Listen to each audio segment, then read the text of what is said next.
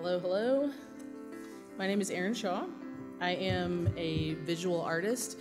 At this point in my life, I am primarily a visual artist only, and engaging in some more community-based projects. And it's a little bit about where I'm kind of putting my effort at this point. I do, however, come to you with a lifetime of education experience. So my experience within the educational system is kind of the gamut from, I've worked in, I feel like just about every context that kids go to school in. So private schools, Christian schools, inner city Title I schools, more recently higher education, but right now I'm not teaching in any formal way at all. So because I'm an artist, I'm not really a statistician, but I do have a lot of data for you. I am really more interested in the ideas, and I think that I'm so excited to get to talk about the beautiful because I talk about beauty all the time, and it feels like a difficult conversation for us sometimes to sort of understand as Westerners and maybe also as believers why beauty matters, why it's important, why it's necessary, what we are letting go of when we do not pay attention to it. So I want to give you just one sort of small piece of my personal philosophy about beauty, and I think it'll just help us a little bit, and then I'll go into some data. I'm going to come at my part of this from education because I think that education is the easiest inroad to our kids in our city, especially in the realm of art. So beauty is, I believe, a manifestation. It is a fruit. It is something that captures our human sensibilities, and when we see beauty, what it does is it causes us to pay attention, and it stops us. And it is a manifestation that there is something that is greater, truer, better, deeper there. And I believe that that's why beauty exists. Beauty, to me, is not our end goal, but it is a manifestation of something good and right and true. So that is true in that side, but the converse of that is also true. So where there's a lack of beauty, I believe that there's a lack of truth and goodness and depth, and that is why it's important. And when we neglect beauty as a part of the conversation, it is difficult for us because we think it's superfluous and it's unnecessary, but it is actually vital, and it is actually an incredible indicator of well-being. So it's important for us to be aware of that. I want to start with this one quote, and then I'll get into a few little stats for you. A guy named Gregory Wolfe wrote a book called Beauty Will Save the World, and I love that book. And he says, unless we contribute to the renewal of culture by participating in the life of art in our time, we will find that the barbarians have entered by gates that we ourselves have torn down. So a few stats. I know that we all kind of implicitly understand that art education is important, that our kids having accessibility and engagement with the arts is important, but the National Endowment for the Arts has the most amazing, adept researchers, and they do research around all kinds of things, every stat you want about art and its effects. And these are just a few, I think, statistics that are important as we start to talk a little bit about how are our children in regards to beauty in our city. Students with high arts participation and low socioeconomic status have a 4% dropout rate. That is 5 times lower than their low socioeconomic peers. Students who have 4 years of arts and music classes average 100 points better on their SAT than students who take 1/2 a year or less. Low-income students who are highly engaged in arts are twice as likely to graduate college as their peers with no arts education. 72% of business leaders say that creativity is the #1 skill they're looking for when hiring. So those are just a few statistics that I think are, compelling. There's tons of it out there. I'm not a statistician, but I do know that we like data. So let's turn our attention to Oklahoma. The question posed to us as panelists was, how are the children of the city doing in your area? So probably when I talk about this, I'm going to talk about accessibility to art, engagement with art, and the creation of art. And knowing that that is a good indicator of well-being. So the easiest place for us to look when we talk about our kids, because we have great institutions available, we have galleries, we have museums, but likely most of our kids are not going to encounter those types of places, but they do go to school. And so we know that in the 2016-2017 year, the Oklahoma City Public School lost 44 full-time art positions. I want to let you know that all of your data, everything I'm reading here, you have accessible in the resources tab on your iPad. So in many of those cases, those teachers, even though we lost 44 teachers, that does not mean that it was just 44 schools that were affected. Many of those teachers were teaching at multiple schools.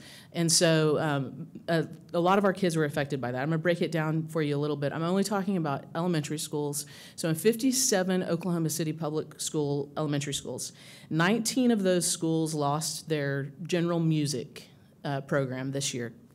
0 music they lost this year. 24 of those schools lost their visual arts program.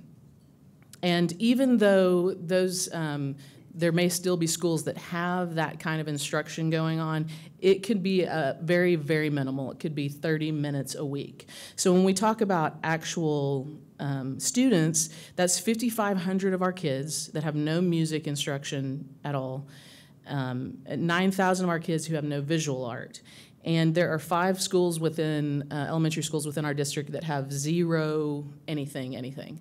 PE is protected by state law, so when those budget cuts happen, the principals know that they cannot touch the PE place, which is great. Kids need PE also. So when asked, how are the kids in our city, I'm sorry, that's how are the children? I think it could definitely be worse, but it's not great. And you know, when you look at the fact that it's not great, there are so many opportunities. So I want to tell you the way that it does work within our district. For schools that don't have actual teachers, then typically what happens is there are after-school programs, and there are lots of great after-school programs, but there is not a system-wide process for after-school programs because it's not district money that funds it. Then what happens is those programs are developed through relationships, basically. So you're still dealing with some level of privilege because it's going to be families that either value it or know people or know how to make things happen that they can organize and assemble after-school programs and bring them in to serve the kids. And so you're still dealing with a lot of kids that have actually absolutely no access whatsoever. The other thing that we were kind of tasked with was what is going on in the city? Where are the bright spots? And so there's just a couple things that I wanted to highlight to you and let you guys know about. You have all of this information. There's people's names and links and info to what is going on. And if I were having a conversation about how do we make accessibility to the arts better for our children, I would want every person on this list, I would want them at the table, because there are people that have worked tirelessly in our city to advocate for kids, advocate for art education, advocate for something that many people will see as kind of fluff. You know, it's the first thing that goes. So there's a program called El Sistema, which is an after-school program that serves disadvantaged public school children, and it is they work to create ensemble-based music, and they do an amazing, incredible job with.